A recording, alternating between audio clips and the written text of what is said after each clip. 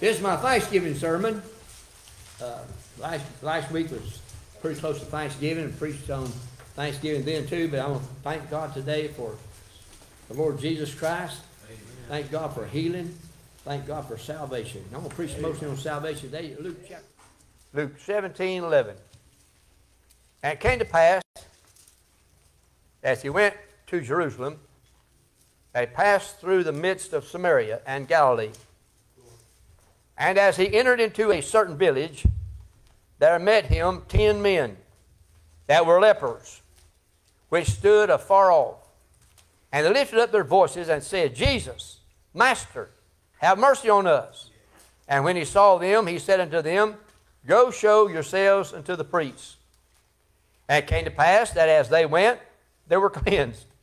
And one of them, when he saw that he was healed, turned back, and with a loud voice glorified God, and fell down on his face at his feet, giving him thanks. And he was a Samaritan. And Jesus answering said, Were there not 10 cleansed? But where are the 9? There are not found that return to give glory to God, save this stranger. And he said unto him, Arise, go thy way, thy faith hath made thee whole. I want to preach on the title of it, Where are the 9? Let's have a word of prayer. Father, we come to you in Jesus' name. Bless the reading of the Word of God this morning. Help us, dear God, with all of our infirmities and our problems and our troubles and trials and tribulations. Our lack, Lord God, of physical ability. Just come on us, Father, with the sweet Holy Ghost and do a work this morning. Save that one nearest hell. Revive that backslider. Bless the saints. Fire up the ones God's wanting to do something. Give us, I pray, the fire of the Holy Ghost and the power of the Holy Gust. Help us, God, to get something accomplished. Bless revival coming up this week. We everyone in this church house this morning. Take revival paper home and pray over it if they can't come. And God, I pray that they would come. That we might have an outpouring of the sweet Holy Ghost. This church might be revived. Become leavened in the lump, light in the world, and salt in the earth. In Jesus' name we pray. Amen. Amen. I want to talk to you about where are the 9? One time there was a man named Rudyard Kipling. I don't know if you heard of him or not. He was an English poet. He wrote a lot of poems, And they did some research and said that every word that he wrote, he made $100 off of it. That's a lot of money for a poet. They got $100 a word. A newspaper reporter came to him one day and questioned him about it. He said, I hear that your poetry brought you $100 a word. That's what they say. He said, well, here's a $100 bill. If you can tell me one word that you wrote that's worth $100, I'll give you that $100. He said, thanks. Time to give thanks, amen. Time to give thanks. All right. You got the point now, amen. You've got to give God thanks, amen. Well, anyway, they had these men here, these 10 lepers, had a common problem. They all had leprosy. In those days, and even in these days, I get cards and letters from leper colonies all the time. Can't help them all, but we can help some of them. Leprosy is a terrible, terrible thing. Ugly, sickening, ungodly, wicked looking. Turn your stomach. But leprosy, they all had it. A type of sin. Leprosy is a type of sin.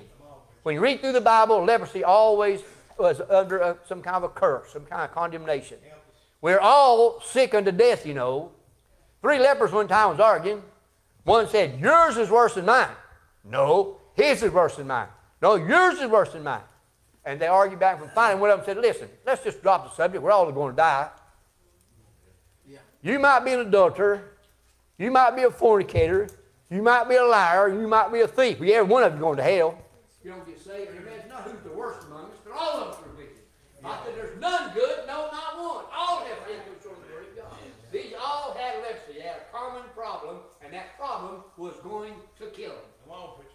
You have a problem. It's called sin, and it's going to kill you. So, preacher, I quit that a long time ago. Well, you done enough backyard to kill you, amen.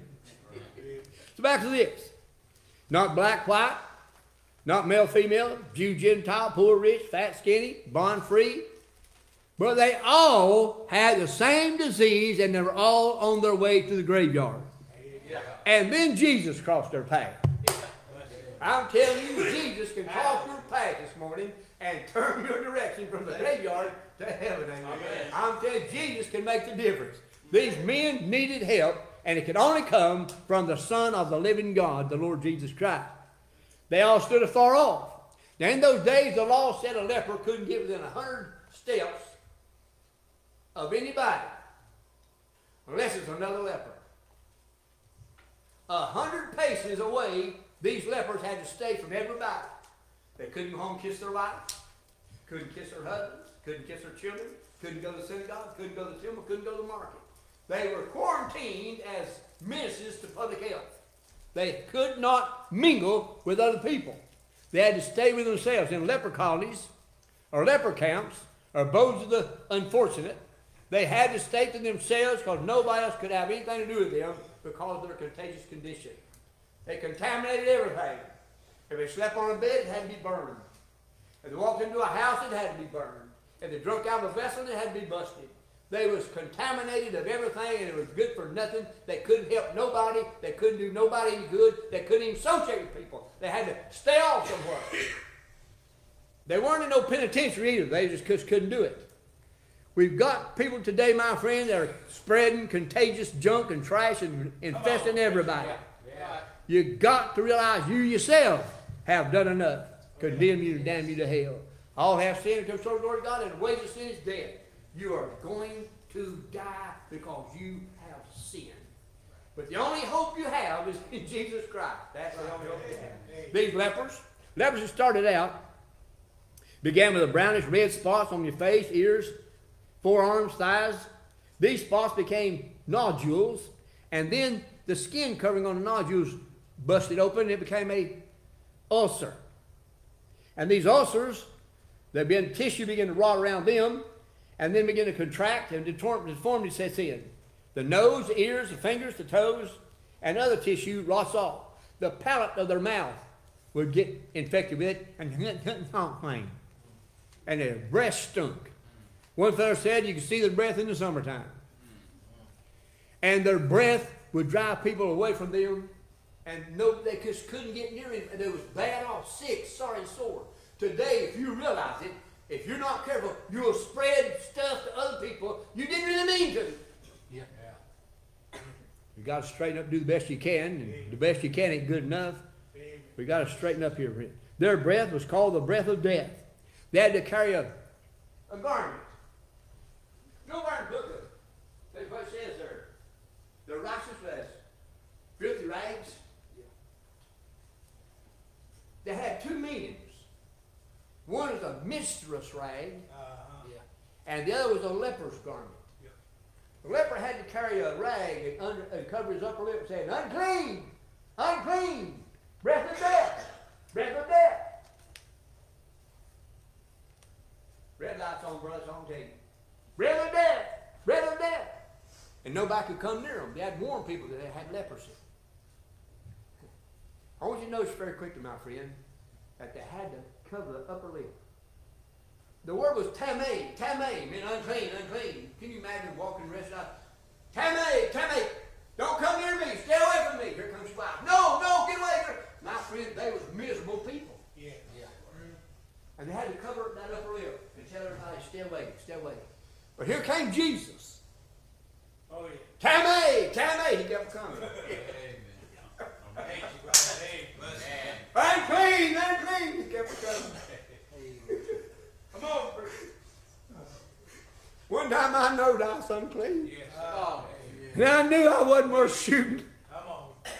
Wasn't worth the powder blowing my brains out. But Jesus kept coming. He would not leave me alone. And one day I failed. One day I just gave in to him. Yes. Thank God he done what nothing else could do. He done what I needed doing.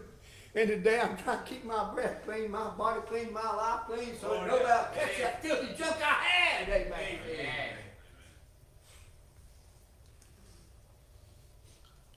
Amen. But it was a pitiful looking sight. Feet rotting off, fingers rotting off, nose rotting off, ears rotting off, lips rotting off, big bubbles all over you, and nodules and sores. When Jesus walked to the cross, he left a trail of blood in the sand. When lepers walked, they left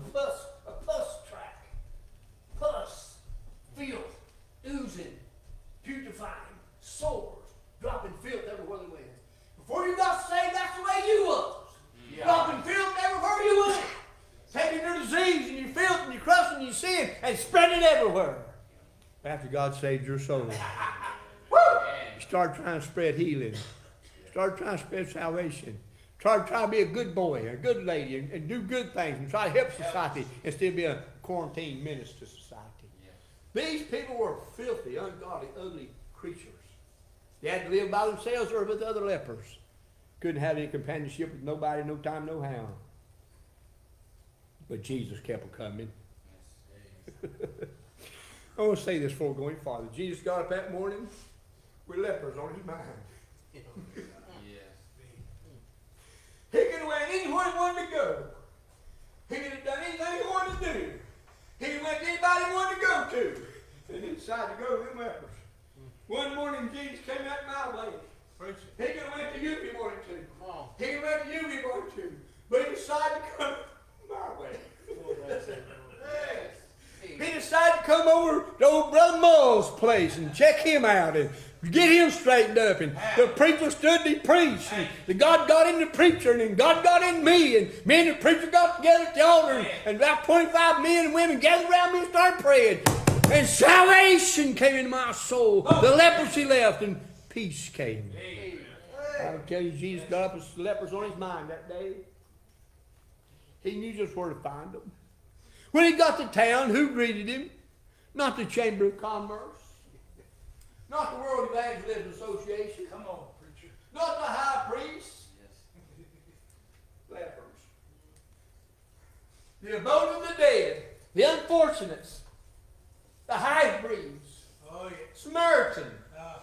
And Jews that were so sick that nobody wanted them around them. But they was the one who greeted him. When Jesus comes in, my friend, he don't look for the up. He don't look for the low down. He looks for everybody. Whosoever will. He could come to whosoever he will. And that the day he decided to go after them lepers. Thank God for a loving Savior that would go after the weak, the weary, the tired, the sore, the downtrodden, and run out, and those that nobody else wants. David said, your mother might not want you. He said, but the God will bear you up. When you have no friends and nobody cares, God cares. Jesus loves you this morning. He'll heal you of your sin and save your wretched soul and fill you with the sweet Holy Ghost. And you can go down your road shouting a victory, not spreading peace everywhere you go. Hey, glory to God. See, these outcasts, there's 1 out of 10 was a Samaritan. He was unclean to start with. Even without the leprosy, he couldn't go to the priest. Even without leprosy, he couldn't go. He was an outcast himself, but he had leprosy on top of it. These other 9 Jews, they could go to the priest and show themselves, but he couldn't. And he's going to turn around and went to the high priest, the Lord Jesus Christ. Yes. You might want the approval of the religious leaders. You might want the approval of the society. But what you need to do is get the approval of Jesus Christ. Yes, amen. Well, they're called the living dead. They're called dead men walking. But they were all dead in trespasses and sin. And you're all dead in trespasses and sin if you've never been born again. Dead while you're living. The Bible says that. Dead while you're living. If you don't have Jesus, you're just waiting for the graveyard and hell is all you're doing. Yeah. You've got to have Jesus to escape the damnation of hell. You can't get out any other way. He's the door. He's the way. He's the truth. He's the life. You come to Jesus Christ. He's no man goes to Father but by me. Right. They contaminated everything. Their own house, the synagogue, the temple. They couldn't go nowhere. Couldn't hug their own babies. Couldn't hug their own children. Well, they met a common Savior. They had a common problem, but they had a common Savior. He can save anybody. He can save everybody. But whosoever will may come. Every one of them called on the name of the Lord. Verse 13, they all called on the name of the Lord. They all called on Jesus. They all asked him for mercy. And how many of them got it? Every one of them. I say, whosoever call upon the name of the Lord shall be saved. They called on Jesus for mercy, and he gave them mercy. If you'll call on him this morning, he'll give you what you need. Yes, right. You can leave here shouting the victory like that old leper when he went and run after Jesus. None of them 10 was sorry they got healed. But one of them, he got overboard on thinking. Yeah. We need to get overboard on thinking. We need to really go after God and start thanking Him. The common people heard Him gladly. These lepers had no pride, no self-esteem, no merit. That's where you need to find yourself. No pride, no self-esteem, no merit. You deserve hell. Yeah. We all deserve hell. But by the grace of God, we're not born. Those of us have been born again. Friend, we all have sinned to come short of the glory of God. Yes. And the wage of sin is death. But the gift of God's eternal life through Jesus Christ our Lord. That's right. Wages implies three things. When it works, who pays him, and what he gets for working. God said, you sin, I pay, you die. Right. But the gift of God's eternal life. The gift implies three things. A giver, a receiver, and that which is given. Christmas time's coming, we're going to give gifts. Come on. Somebody give them, somebody receive them, and that's what they get. God said, you sin, I pay, you die. But I give, you receive, you live. As many as receive him, to them gave the power to become sons of God. He goes big on his name, John 1:11-12. God wants to give you everlasting life. Take your sins away, make you fit for society, give you joy in your soul and holiness in your life, and take it to heaven when you die.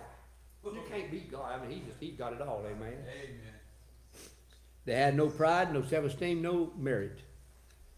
They kept hollering, unclean, unclean. Jesus kept coming. Jesus kept coming.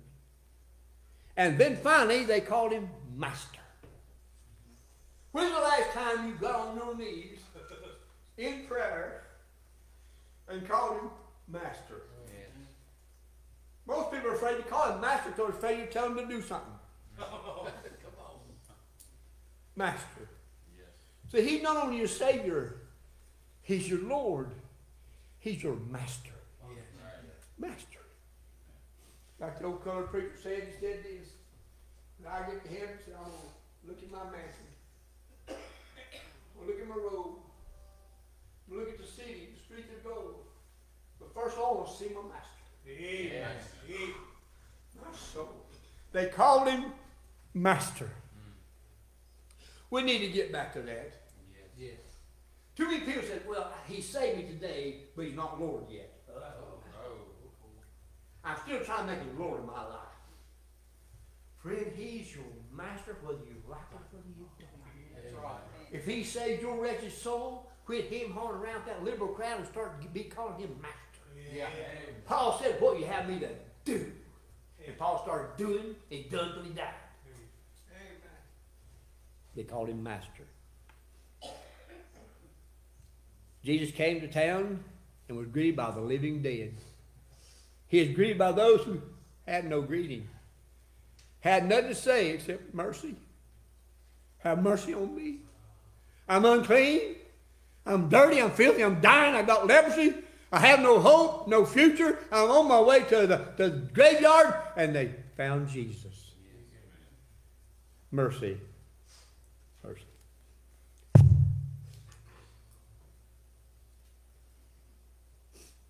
Oh, I love mercy. My God, there ought to be more songs about mercy. Think about it. Think about mercy. Can you think of a song about mercy in it? We need more songs with mercy in it. You couldn't think of one, could you? We need more songs about mercy. My God, he's a merciful God. He's a merciful Savior. Full of mercy. His mercy endureth forever. His mercy endureth forever. My soul, I love mercy. If I got what I deserved, I'd be in hell today. But I didn't get what I deserved. I got mercy.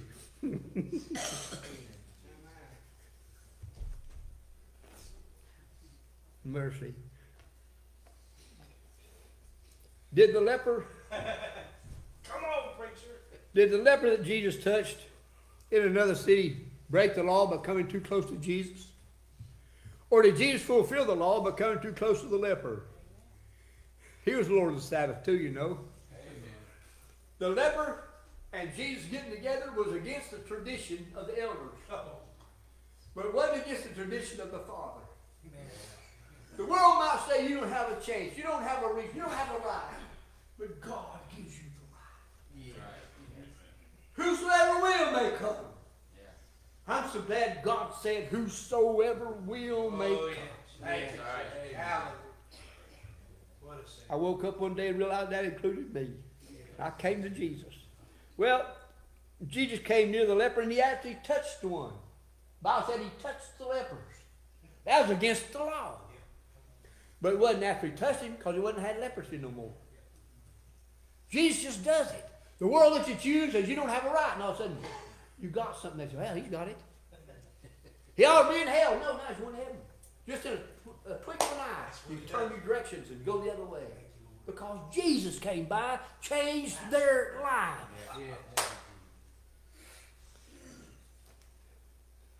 The flies blowed them before they died.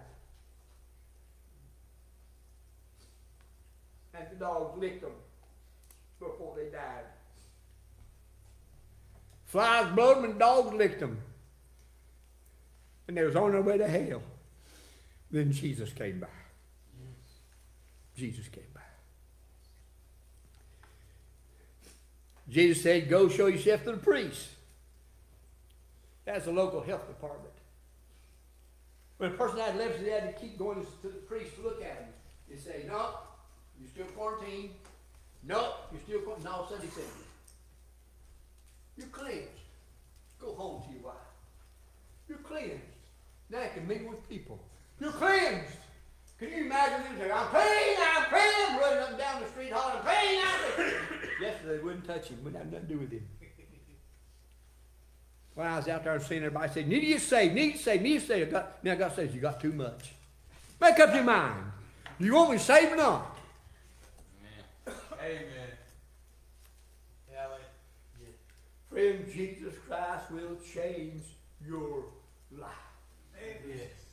From a man walking full of pus to a fellow walking in the blood. Come on, preacher. Jesus said, go show yourself to the priest. He wanted the priest to see a miracle. He wanted the priest to know who can tell. You know one reason I live the way I do? I ain't perfect, don't get me wrong. But I live for God. I really do. I do. Yeah. I know I do. If I didn't, you don't know or get right. But I live for God. Because I want people to look around and see he's got something. That's right. He's been somewhere. Amen. He done been touched in the heart. He knows somebody I don't know. He's been somewhere I ain't been. He's doing something I can't do. You can if you come to Jesus. You know that. You can. Don't say I can't. You can. Paul said, I can do all things through Christ who strengthens me. I'm telling you, you can live for God. Living perfect is another story, but you can live for God. I'll tell you, you can. 61 wonderful years. I walked to the Lord. I got to get off that. 9 of them were Jews. They were welcomed down to the priest's house. They were welcomed down to health society. But the Samaritan, he was already unclean before he got leprosy. The priest wouldn't even allow him in town, much less in the church. The Samaritan was wrong to start with, then had leprosy on top of it. So when Jesus saved him and healed him, son, he went from wild. He went out of bounds. He went beyond the rest of them. They stopped here, he kept going. Don't just sit down and listen to the preacher. Get up and go. Jesus could have gone anywhere he wanted to. Anybody wanted to. Whosoever would have chose them lepers. One day came my way. Imagine them limping off on half-rotten feet. Putrefying sores. A terrible appearance. Crying, Tammy, Tammy! Unclean, unclean. Breath of death, breath of death. They had to sleep with their faces covered to keep flies from blowing them.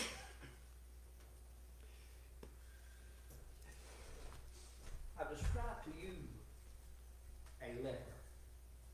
The best I know in my little mind, I describe to you a leper. Now, I'm going to ask you one question. You realize what a sinner looks like in the eyes of God?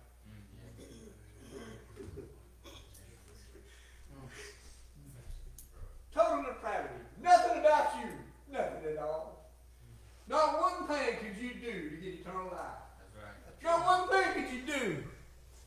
God smile on you other than get saved? Yeah. You have no merit. You have no self-esteem. You have no righteousness. They're filthy leopard garments. Even the best you can do ain't good enough. You need Jesus. Amen. When God looks at you, he sees a sinner on the way to a well-deserving hell. But when Jesus Christ saves you, he sees you in the blood. Washed, water, snow. Oh, yes. He forgets all your sin, casts it behind his back. Remember no more. As far as east and the west, my God, what a God we serve. He told that little boy side with his son, be of good cheer, thy sins be forgiven thee. And the little boy jumped up and running. He couldn't even walk, he jumped up and running. When you get saved in the grace of God and you see that you're forgiven, you ought to jump up and run. Carry your bed on your back, shout down through the temple. You ain't supposed to carry that bed. Tell Jesus, he told me to. Go talk to one of him. Let's go. Bring ain't supposed to act that way. Well, just go talk to Jesus. He might change me some more. Amen. I've been to the fountain, got a drink. I know where I've been. I know where I'm going. Jesus, my Savior, saved this old wretched soul. Give me a song to sing. Hallelujah, Jesus, my King. I'm telling you, it's good to be born again, buddy. 10 lepers. All of them got the same healing. One of them appreciated it a lot more than the rest of them did. Hallelujah. Well, if you jump over one more chapter, chapter 18, begin verse 9, Jesus talked about 2 men went to pray. One of them publican, one of them Pharisee. The Pharisee said, oh God, I thank thee that I fast twice a week and I pay tithes. And I'm not like this publican. God wasn't giving much attention to that. You know, publican, smote on his chest. God, he goes to the best in it. Yeah. God said that man went home justified rather than my bag on your good deed, my friend, if you don't get humble before God, he'll change your life, save your soul, spirit, the Holy Ghost, give you a song to sing and a place to go, something. Thank you. Well, that's the next chapter over. Chapter 18, 9 through 14, if you like to read that. The Bible said that old publican went down to his house justified. That's all I want to do. I'll live to be 100. I'm 81 now. If I make it to 100, I'm going to live for Jesus all 19 more years. But all I want to do, lay my head on my pillow justified. Get to my deathbed, look up and glorify my Jesus. Cross over the big wide gulf and enter into the promised land. I'm telling you, that's all you should want, is just to be justified.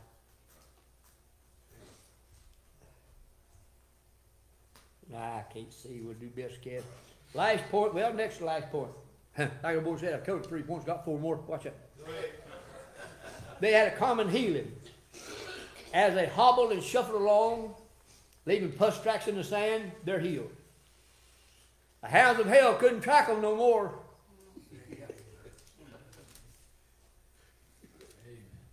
Their breath didn't stink no more. Their footprints didn't leave a sour smell. God will change everything about you, my friend. Hounds of hell barked up my tree every day and every night for 20 years, and Jesus saved me. And they'd leave me alone now. They know my tracks no more. I'm heading for heaven. Jesus left bloody tracks as he went up to Calvary's Hill. The lepers went pus tracks as they walked through the sand, heading toward the high priest, and all of a sudden they healed. And one of them turned around and went back to Jesus and fell at his feet on his face. When's the last time you bowed a knee to God? Much less fell on your face at his feet. I might not sing like some of them. Might not preach as good as the rest of them. Can't pray halfway. But when I get on my knees before my Jesus, the words I'll say might not be eloquent. But I'm telling you, I'm talking to somebody who's listening. Yes. You need to fall on our knees before the King of Kings and Lord of Lords and let the sweet Spirit of God drench our soul in the Holy Ghost. Yes. Rise up with lepers on our mind. Ah, sweet Jesus. They got a common healing. He healed all 10 of them. 9 of them wasn't as grateful as the other one. One of them really showed off. Preacher, you're showing off. Yes, thank you. I got a coat of many colors worth showing. Joseph had one, the rest of God did too. The letter began to laugh. They began to rejoice. They began to shout, clean, clean, clean. Some of them without eyes, without hair, without nose, without ears, without hands, without fingers, without toes. But Jesus restored every bit of it. Oh, yes. When they got to the priest, they had all their facilities, had all their faculties, had all their fingers, all their toes. They had it all restored. Then when you get right with God, He throws that old junk away and gets it all brand new. Oh, yes, come on, preaching, come on. All 10 called upon the name of the Lord. All 10 got mercy. Some of them without eyes, hands, ears, toes, whatever. They began to gurgle when Jesus came to town. Before they got healed, of course. They began to gurgle and under their voice began to, without a pound, they couldn't talk plain because the leprosy had affected the palate of their mouth. And they were gurgling, trying to get Jesus' attention. Finally, when they saw who He was. Jesus does not know an unknown tongue. He could understand the gurgling as good as He could your praying. Tears are a language God understands. When you can't say all the words, just start crying. Amen. And God knows what you're trying to say. He knows your troubles even before you ask, says the Bible. Jesus heard them. He heard them say, Master, have mercy on us. If you'll whisper that where I can't hear it, He can. If you can juggle that without me understanding what you're saying, He knows. You can say it in English, say it in Spanish, say it in French, say it in German, He knows. I may not understand what you're trying to say, but He does. Amen. You cry for mercy, I might not know what you're talking about, but He does. Amen. I'm glad Jesus does. Well, I'm almost done. They made a gurgling sound because the palate of their mouth was all messed up. But Jesus understood what they were saying. 9 of them were racing to the priest to show the priest. One of them racing back to Jesus because he knew the priest didn't want him no how. The religious crowd may not want you anyhow. Stick with Jesus. Yeah. You'll never please that crowd. Yeah. One preacher told me time he said that he would preach about hell, but he's afraid to offend the brethren. I said, brother, you're already offended the brethren. Lady said one time, I wouldn't go to church preach about hell. I said, you won't go to church, you go to a club. Yeah. Yeah. Amen. Or a hall. Or a lodge. Yeah. But Jesus said, on this rock I'll build my church. Yeah. And gates shall not prevail. You go to a place that don't preach about hell, you ain't going to church. Yeah. I said you ain't even going to church. Right. Amen.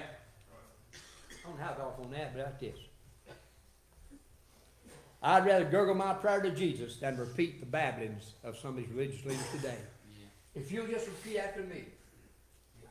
I believe that Jesus Christ is the Son of God, Thou shalt be saved, Where's conviction? Yeah. Where's repentance? Where's faith? You can't just repeat words. You got to mean it in your heart. Yeah. Amen. That's right. John the Baptist didn't say repeat after me. He said repent after me. Yeah. Well, as they went along, they were healed. They was liking it. I don't know about you, but I'm liking this way. I like it. I'm an addict. The Bible said over here, they were addicted to the ministry. I'm addicted to this thing they make. Well, one of them had an uncommon response. Verse 15, 16, let's read that to you one more time. Oh, I don't know if I can or not. I'll try. And one of them, when he saw that he was healed, turned back. And with a loud voice glorified God and fell down on his face at his feet, giving him thanks. And he was a Samaritan. And Jesus answering said, were there not 10 cleansed, but where are the 9? There are not found that return to give glory to God, save this stranger. he had a special blessing. All of them got healed from leprosy, but this man was made whole. And the Bible talks about your whole spirit, soul, and body. This man's body was healed. That's God, he got saved too. Shout, man. He don't just want to heal your body, he wants to heal your soul. Come on, man. He wants to do it all, give it all to you. He wants you to have it all. He was made whole, not just healed of leprosy. The Samaritan had no place at the priest, not because he didn't have leprosy anymore, but he was a Samaritan. And the Jews hated the Samaritans, no matter what kind of religion you had. No matter if you were sick or not, they hated you because you was a Samaritan. Today in our society, we got some hatred, and hatred's not a bad word. Read your Bible. God hates some stuff. Well, we got things today that are hateful. But when this Samaritan got healed, he went to Jesus, not to the religious leaders. If you went down here to some of these churches and said, let me give you an illustration, the true story. This old man, a wicked, ungodly devil, wicked man, beat his wife, beat his children, stayed drunk all the time, gambled all the time, didn't bring no daughter, couldn't feed him, wouldn't bring no groceries, just a wicked man. Well, one day somebody got to witness to him work, and he got gloriously born again. He came home, started hugging and kissing and loving on his children, and quit drinking, quit gambling, quit running around the river, quit all that stuff, and started being a good daddy. Well, started going around churches in town. They go to one little church and he said, I just got to testify. I just got to say something about my Jesus. Everybody back up and let it go. And then they'd shout all over the house. But one day he made, I don't say a mistake, we went to the First Baptist. And ain't nothing wrong with First Baptist unless they're off on the doctrine or nothing on the Bible, that kind of stuff. But he had to go to a church where they didn't have much emotions. And the preacher got up to read the scripture and that boy jumped up and said, I just got to say something about my Jesus. And he got to testify, and people got to cry, and the preacher started looking at the deacons. The deacons said, sir, you're about to sit down. You're causing disturbance. He said, well, I got to tell you about my Jesus. He saved me. He changed me. I got to tell you about him. He said, you're a dreamer. You're dreaming. The old boy said, Mr. Deacon, if he's dreaming, leave him alone. Before he started dreaming like this, you come home, beat mama, beat me and his brothers and sisters. Wouldn't work, wouldn't buy no food. Preacher, leave him alone. I don't know where you up. And the deacon said, preacher, if you want to shut him up, you do it. Amen. Yeah. Let's not tell you, friend. Jesus makes a difference. Woo! It's over. Yeah. If you got something to talk about, tell it. Shout. Where was I? I got off the subject again. Verse 16, the Samaritan had no place at the priest, but he did at Jesus' feet. There's always room at the foot of Jesus. Always room at the foot of the cross. Always room in an old-time mourner's bench, an old-time altar, an old-time sacrificing place. A time to get on your knees and say, just me and you, Jesus. They may like me, they may not like me, but it's me and you, Jesus. A few might follow, a few might not. It's me and you, Jesus. Though none go with me, yet I will follow. Friend, listen to these old lepers one more time. All of them were on their way to the graveyard until they came by Jesus. He changed all their directions. One of them more than the rest. When he saw what this one did, here's the punchline. When he saw what this one did, he said, where's the knife?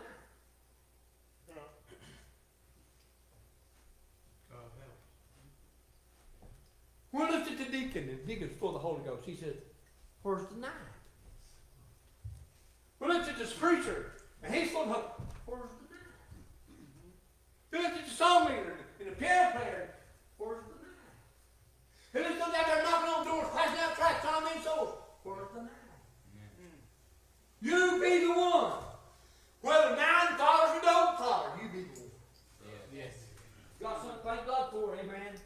And this old boy turned around and gave glory to God and thanked Jesus for what he done for him. Yes. When's the last time you just got on your knees and thanked God? Yes. Oh, I mean, you need to pray for your family. You need to do that. But sometimes just get on your knees and just thank God. Yes. Let's come. God help you. Let's come. Thanksgiving's a good time to be thankful. While he's still praying, let me say this. My life was heading in a downward, hell-deserving direction until I met Jesus. And I'm as saved today as I'll ever be, as saved as I've ever been. I'm on my way to heaven. Devil can't do a thing about it. You can get the victory. You can walk in the Spirit. You can live for Christ. You can. We're going to sing one more verse. If you want to get closer, you come. If you want to join church, you come. If you want to get saved, you come. But don't leave here with anything lacking, because you're going to face that world head on tomorrow. And it don't like you. The world, the flesh, and the devil are your enemies. One more verse.